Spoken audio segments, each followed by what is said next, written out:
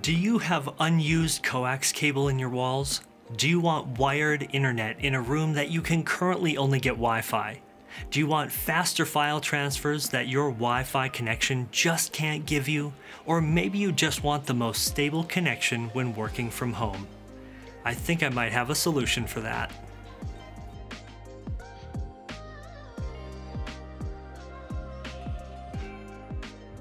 Thank you to Comtrend for sponsoring today's video. Do you need a solution for a very unique networking situation? If so, Comtrend is here to help. Comtrend's lineup of networking products can extend high-performance network connectivity anywhere in the home or office. Check out one of their many networking solutions, including G.Hn coax to Ethernet and power line adapters, PoE switches, Ethernet power injectors, and extenders. Comtrend's products are designed for people who want to easily expand their connectivity without having to worry about running more cables through their walls. When you choose products from Comtrend, you're selecting a company with 30 years of experience in the industry, and they pride themselves in providing their customers with the most flexible and customizable solutions that fit the most unique needs. Check out us.comtrend.com right away for your next networking purchase. There's a link in the video description below. This is the GCA-7000 Coax to Ethernet Adapter Kit from Comtrend. You may remember seeing my review of these amazing pieces of technology from over a year ago, and I'm happy to say that they are still running as perfectly as they did when they were first installed. If you haven't watched any of the previous videos on the Coax to Ethernet adapters, check them out after you finish this one. I'll leave them right up here. In those videos, I focused on the two things that mattered the most to me at the time. How fast are they, and are they reliable? And after more than a year of everyday use, they still transfer large amounts of data at over 900 megabits per second and are extremely reliable. I have never had any downtime when using them. While the other videos include an in-depth look into quite a few different speed tests to show you how fast they are, today we're digging into the installation and features of the GCA-7000 Coax to Ethernet Adapter Kit, and hopefully this can answer if you can use one of these in your home, apartment, or office. Normally, if you have Ethernet cables running through your walls, you'll have a plug like this in your room. That plug connects the room you're in to another location, sometimes a networking box in your basement, crawl space, or even sometimes in a closet. It's an RJ45 port, and behind it is Cat5e, Cat6, or another common Ethernet cable type. So, much like having Ethernet cables running through your walls, coax cable can be just like that. If you have a coax cable jack on your wall, it has to go somewhere. In some cases, like in my home, every coax jack on the wall in a room has a cable connected to it that ends up down in my basement. It doesn't go through any splitters or distribution boxes to get there, it's its own single run of cable between the two places. So, for example, let's say this end of this piece of coax is on your wall, and this other end is actually in a completely different part of the house. They're directly connected to each other, and there isn't anything in between. So to go a bit deeper, if you have TV services that work through coax, you'll have one main service line that comes into the home and goes into a main splitter box. In my case, because the coax runs go directly from a wall jack in a room to one single spot in the house, the distribution of signal is in my basement and it moves from that central point out to each room's coax jack. This is how most newer home builders run their coax cable networks. When you have a setup like this, you can choose what coax jacks get that distributed signal. You only need to hook up the lines that will be needing TV service and can leave the other ones completely disconnected. Coax cables that are left disconnected to a main distribution signal box are what are known as dark coax cable. Any dark cables are the ones running through your walls that don't have any signals running through them, and unused coax cable is perfect for use as a bridge between one location in your house and another. Other houses, depending on when they were built, may have something more like this. You still have a coax jack on the wall, and the cable connected to it still goes to somewhere else in the house, but To get there, it may have to go through splitters that are tucked in between the drywall and splits off in all directions depending on where it needs to go. Similar to the other setup, you'll still have one coax cable coming into the house as a main service signal from the outside, but instead of entering the house and going to one distribution box that has all of the coax cables from each room of the house to one central location, it may connect a 2-output splitter or sometimes only a coupler that links the outside source to the inside cables, and from there it can get quite complicated. If you only have a single line where the main service comes in but you have coax jacks in each room, it needs to split somehow. For example, that single line could travel through a hallway in the space between the walls headed toward a living room. But on its way there, it needed to branch off to 2 bedrooms, and from one of those bedrooms, it was split again to get a signal to a coax jack on a wall in a home office. So you're already seeing it being split 2 different times, and it's not in a central location, and more than likely, those splitters are hidden somewhere in the walls or ceilings. This can be multiplied many times depending on how many coax jacks you have in the home. It's quite common for some older homes to even have multiple coax jacks in a living room because when the new owners moved in, they didn't like where the original jack was located and didn't want to run coax cable along the baseboards or around door frames to get a cable jack to where they really wanted to place their TV. In these cases, it's almost impossible to have real dark coax unless you know where all of the splitters are located and can make adjustments. Many companies do make cable testers that can tell you if a wall jack is active, but without testing, just because you may not be using that coax jack on the wall, doesn't mean it doesn't have a signal. Coax to Ethernet adapters don't work when the coax lines already have signals going through it, so you have to make sure those cables are dark to use them. I will explain how you may be able to use a setup like the one with all the splitters later in the video, so if you have a home with something like this, keep watching. This kit may still work for you. So now that we have a baseline for what to look for when deciding if you can or can't use a device like this, let's take a look at the adapters, walk through how to install them, and on the way, we'll go through some of the features.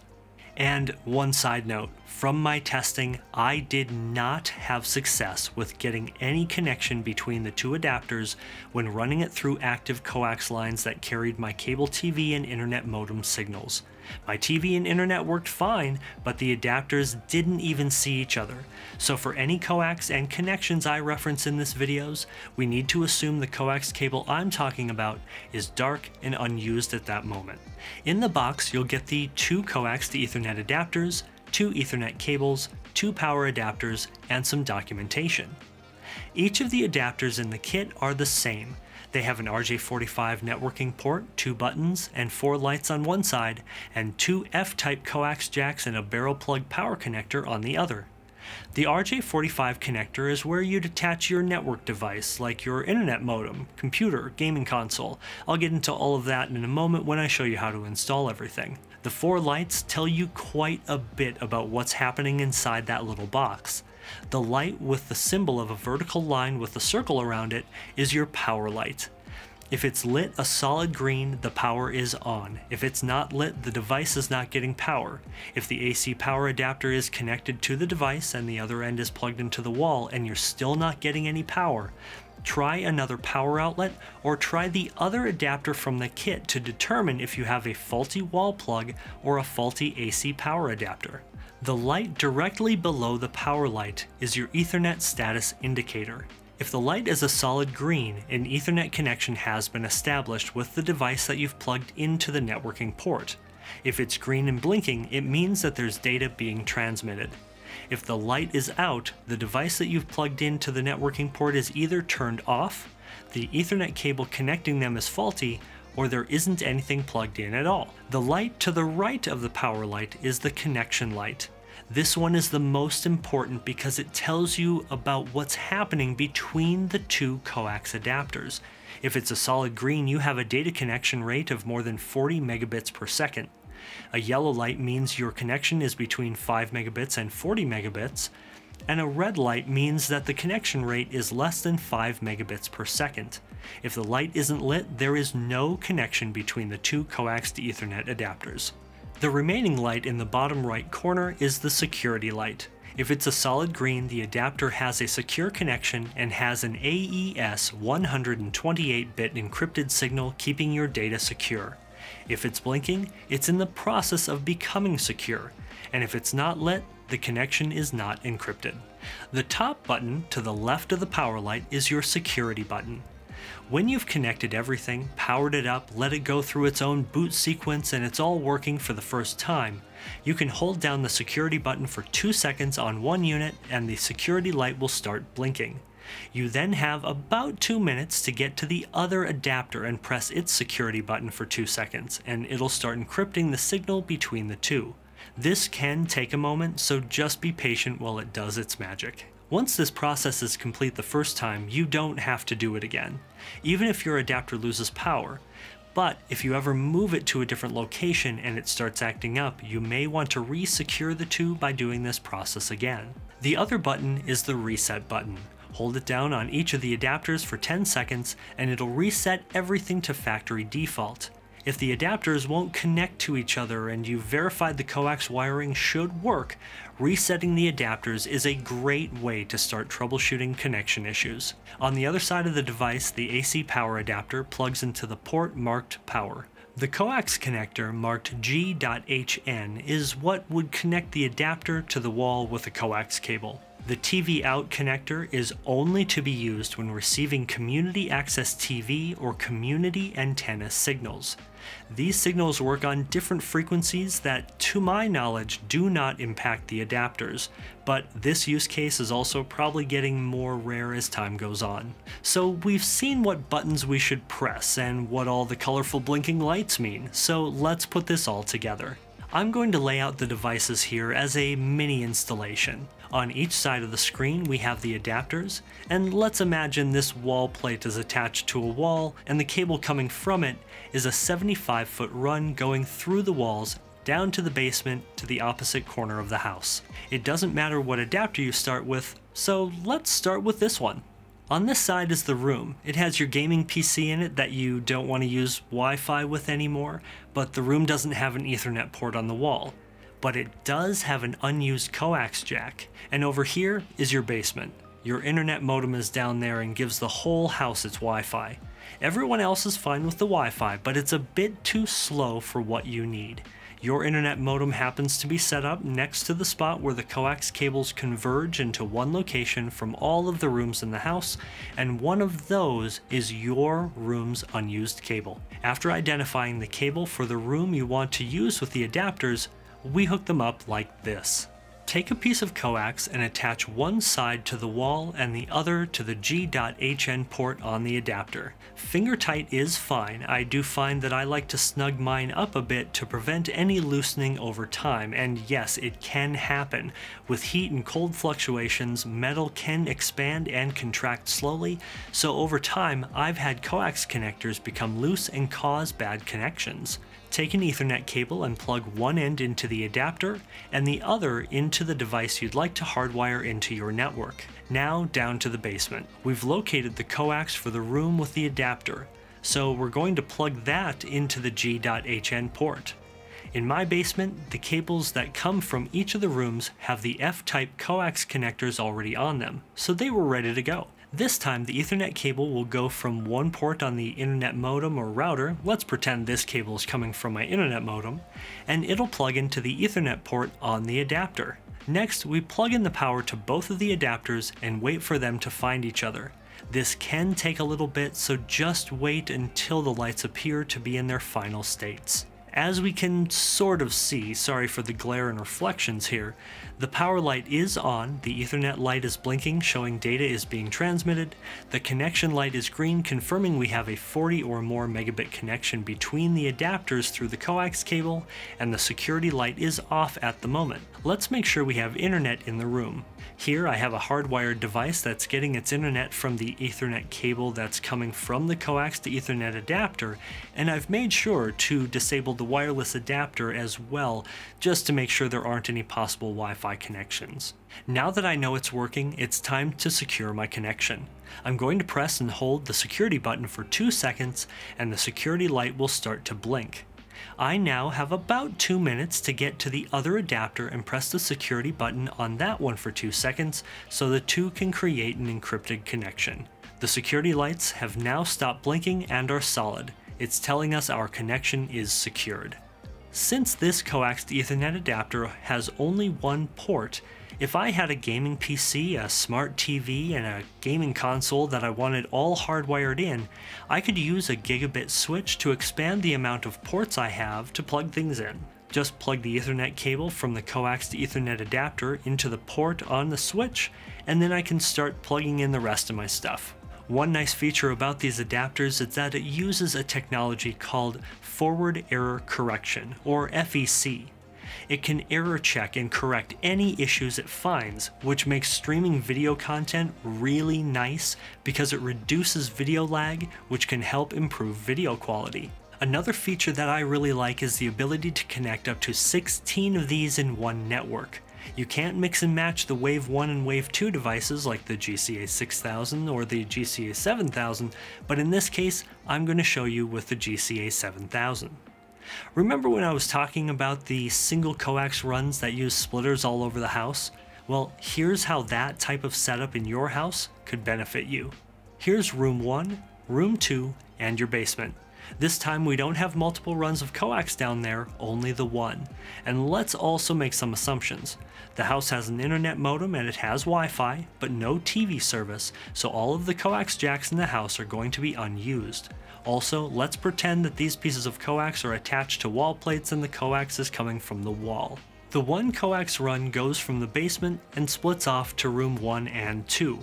There can be many more splitters or coax jacks around the house than this, but for this example, we'll stick to the 2 rooms. In the basement, we have the internet modem plugged into the Coax to Ethernet adapter like we did before, but this time, instead of a direct run from one adapter to the other, there's now a splitter in between. We also have an adapter in each room. The coax from each of the rooms is connected to each of the adapters. Ethernet cables are plugged into the devices we want to hardwire. Now let's secure them by pressing both buttons for 2 seconds each. Now to add the second room. We could have probably added them both at the same time, but it's always good to test one out to see if you have everything working before you start making everything more complicated. Now I'm going to power up the second one, and we'll have some adjustments to do. I originally attempted to leave the other 2 adapters as is and see what room 2's adapter would do. It did exactly what I thought and didn't find the connection because the other 2 are secured. I pressed the security button, but the 2 existing devices wouldn't allow the third to just be added. This is a good thing since it would defeat the purpose of having a security button if you could just add another one in the mix. I pressed the security button on all 3, but the secure connection wouldn't complete. What I found was the best way to add more adapters was to reset them all so they forgot their security settings and re-find the connections. Once they all restarted and reconnected, they all showed connected with a green connection status indicator. I tested the internet and it worked. I pressed the security button on the one sending the signal to the other 2 and then followed it up with pressing the security buttons on the other 2. Once everything was complete, I tested the internet again and everything worked exactly how I expected. Hardwired internet on 2 devices using 3 of the Coax to Ethernet adapters. While I know combining these could impact performance, it could be something that needs to be done in some houses. These do have a physical rate of 2000 megabits per second, which is the speed at which the bits are actually sent between the units. And of course there's other factors that go into why we get the end-to-end speeds we do when looking at any of the speed tests, but I've tested all of that and the GCA-7000 is near gigabit speeds. And as you saw, the tablet was getting quite a bit lower speeds. That's due to using a gigabit Ethernet adapter through a USB 2.0 port, so I wasn't surprised that I wasn't hitting 500 or more megabits per second when doing a quick internet speed test. And I know I say this a lot in my videos, but you don't need a permanent 500 megabit connection to a room to stream videos on YouTube from a streaming service or to game online. But this will definitely give you a stable connection and speeds fast enough to do pretty much everything you want without having to fish Ethernet cables through your walls. Thank you again to Comtrend for sponsoring this video. Please visit us.comtrend.com to find the GCA-7000 Kit and many other wonderful devices to keep you connected around the house. Also, be sure to check out my other videos on the amazing Comtrend products I've reviewed in the past. If you've made it this far in the video, thank you for taking the time. If you like the types of videos that I make, please like and subscribe. Thank you so much for watching. Have a wonderful day.